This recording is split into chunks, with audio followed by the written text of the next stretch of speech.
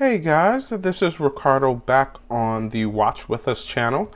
Been on hiatus for a couple of weeks, but boy do I have a treat for you guys. In for review, we have the Rado Captain Cook Automatic Bronze. Now, the Automatic Bronze was released earlier this year. It was released in a set of 3 different colorways. So this came out in a blue, a brown, and of course this beautiful stunning green we have in front of us right now. Now in terms of specs, I'll get those out of the way. First, the watch comes in at 42 millimeters. We have a reasonable lug to lug of 45 millimeters.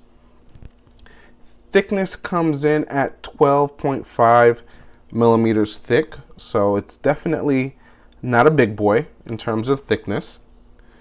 We get 300 meters of water resistance, which is aided by that screw down crown, which is signed. We get AR coating on both sides of the crystal. It comes with this beautiful green ceramic bezel, and you have this beautiful emerald green dial. Lug width comes in at 21 millimeters. It comes on this greenish, I'd have to say greenish, almost, you'd swear sometime it's a dark brown leather strap, which tapers from 21 millimeters at the case down to 18 millimeters here at the buckle. Inside the watch, we have the ETA C07.611 movement. This movement beats at 21,600 beats per hour. And the benefit of that is the watch actually gives us 80 hours of power reserve on a full wind. Now I'll show you guys the case back, which, thank you Rado, is not in bronze, so you don't have to worry about any staining of your wrist. You get the 3 stars and the 3 seahorses, which are part of Rado's logo. Here you have on the case back, it says bronze and high-tech ceramic, Rado, the water resistance, Swiss made, and the serial numbers. Also wanted to point out that the buckle is bronze as well. And speaking of bronze, of course, the big appeal of this watch is this beautiful bronze case. Now, interesting note on this watch, unlike many other bronze watches that you've seen out there on the market, this is a different form of bronze. The bronze on this is actually a mixture of aluminum and copper, whereas most bronze watches are actually made of standard bronze, which is a mixture of tin and copper.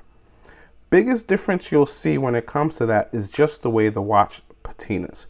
So instead of that greenish aqua blue that you see on most heavily patinaed watches, this watch actually just patinas by getting these dark spots that you see here on the case.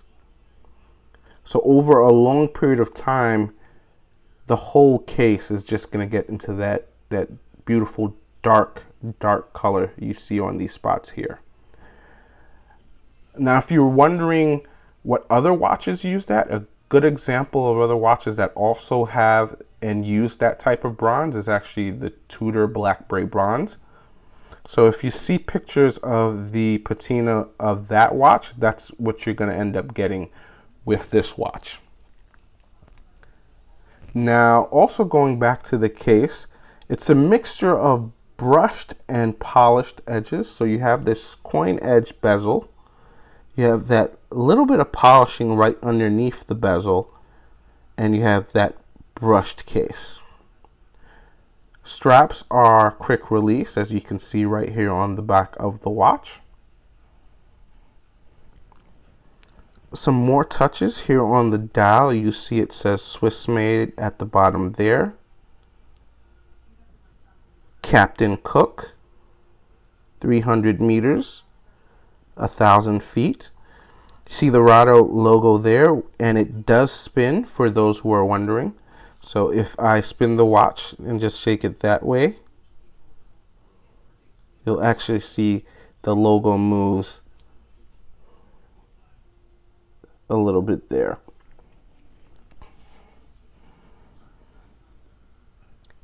Also, if you pay close attention, you'll see on the date wheel, it's a white background with red lettering.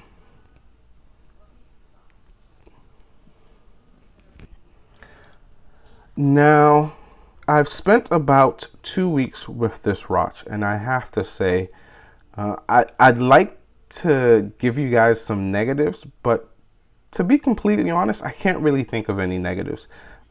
It's been nothing but beautiful highlights when it comes to this watch. First thing definitely is that beautiful emerald green dial.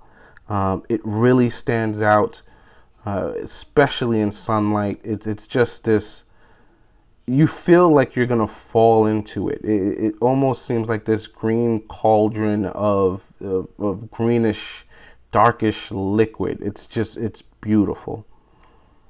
And the box sapphire on this also helps.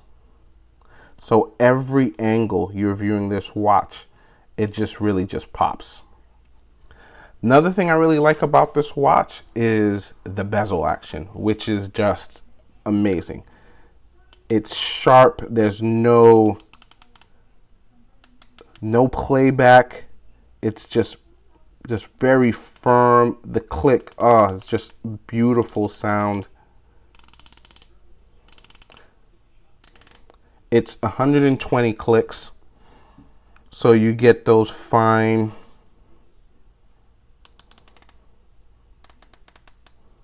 precise movements.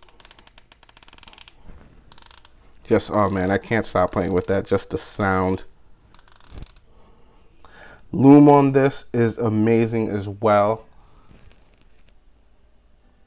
I'll let you guys take a quick look. I mean, in a dark room, that just stands out.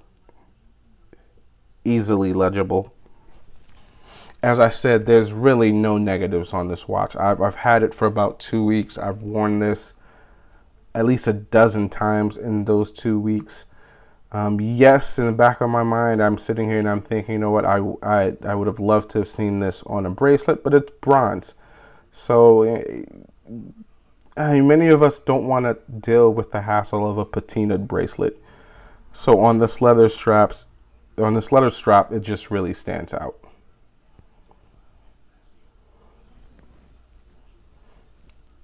Overall, the watch is just a winner in my book. I would love to also see this in the other colors, but another benefit is green and bronze, green in that goldish color, it just works. It just works. Another thing I was worried about is, as I stated earlier, this comes with that lower beat ETA movement, the 80-hour power reserve movement. I thought, you know, to be completely honest, I've had my times where I've been a strong anti-low beat type of guy. I like the 28,000 movements. I always thought that, you know, the slower the movement, I would clearly see it and it would just get on my nerves. But I have to say, maybe it just goes with the vintage aesthetic that this watch has. That slower beat, one, is barely recognizable, and two, I mean, when you do recognize it, and I mean when you're actually staring at it, it just works with the overall aesthetic of the watch. It just, plain and simple, it just works. But as I said, overall, I think this is a great watch. Before I sign out with you guys, quick information in terms of pricing. This watch actually comes in at $2,600.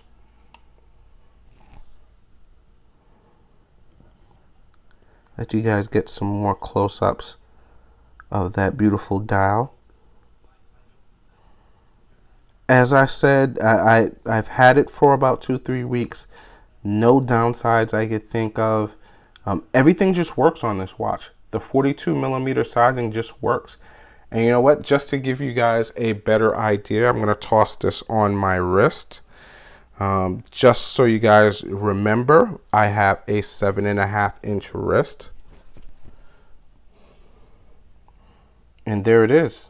It's a beautiful watch. That bronze, that green. I'm really happy they didn't go with a matte green when it comes to this dial. The different shades of green that you get from the ceramic bezel and that deep emerald green on the dial, it works perfectly. I can't stop talking positively about this watch because I think it's just that good. I think for a bronze dive watch, this might honestly be one of the best bronze dive watches I've ever seen. It just checks every box. Everything just works cohesively on this. But yeah, guys, that's my quick review of the Rado Copton Cook Bronze Automatic. If you have any questions, drop them in the comment section. But thanks for tuning in, and I'll leave you guys with this last look. See you guys soon.